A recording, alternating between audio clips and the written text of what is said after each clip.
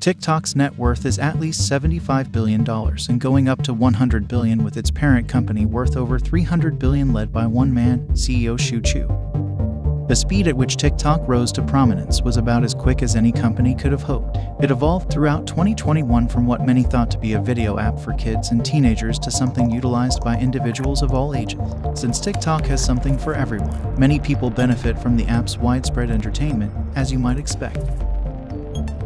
We take a look into the CEO of TikTok, Zhang Yiming, along with information on his background, together with TikTok growth, algorithm, and China's data policies raising an alarm over TikTok control, which is most interesting. However, we shall get to that shortly. Zhang Yiming was born in Singapore on the 1st of January 1983. He is the CEO of social networking company TikTok and the CFO of its parent company, ByteDance, which is worth over $300 billion. Xu attended University College London, where he earned his economics bachelor's degree in 2006. While a student there, Xu interned for a startup then that was called Facebook. Facebook went public in mid-2012, now we all know it. Xu was always destined to go on to big things. After graduating from UCL in 2006, he attended Harvard Business School and graduated in 2010 with a Master's of Business Administration. Xu embarked on his career as he worked as an investment banker for 2 years at the company that ruled the world, Goldman Sachs. During this period, he got a grand opportunity to work for an investment firm, DST, founded by Russian IT billionaire Yuri Milner, for 5 years.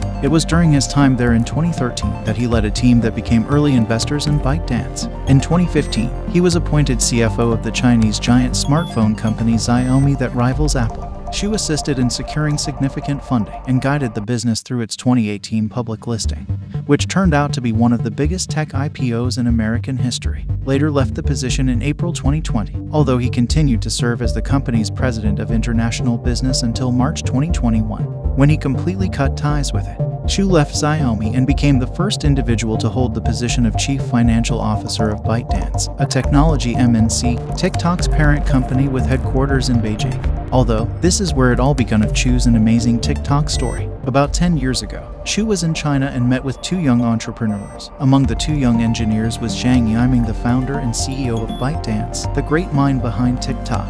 The engineers were starting a company, having recognized an opportunity to build a good product that people wanted.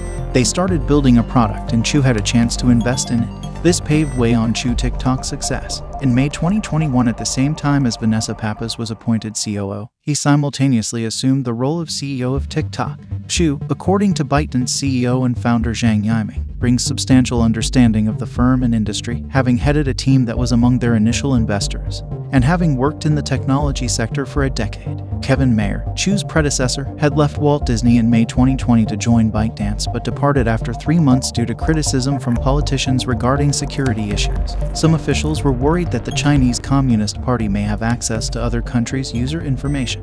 Is it true the China Communist Party harnessed TikTok users' data? Looming news is that there have been a consensus regarding TikTok and has been considered to be a threat that this belief of TikTok being ultimately controlled by the Chinese and therefore the Chinese government. Also, it was reported that TikTok quietly updated its privacy policy to allow the app to collect users' biometric data. Xu claims they take these matters seriously, have researched them, and have been working with other nations such as the US by cooperating with CFIUS and TikTok engineers over the past couple of years to try and solve what they believe is a highly solvable problem. I think, first of all, that we take all these concerns very seriously.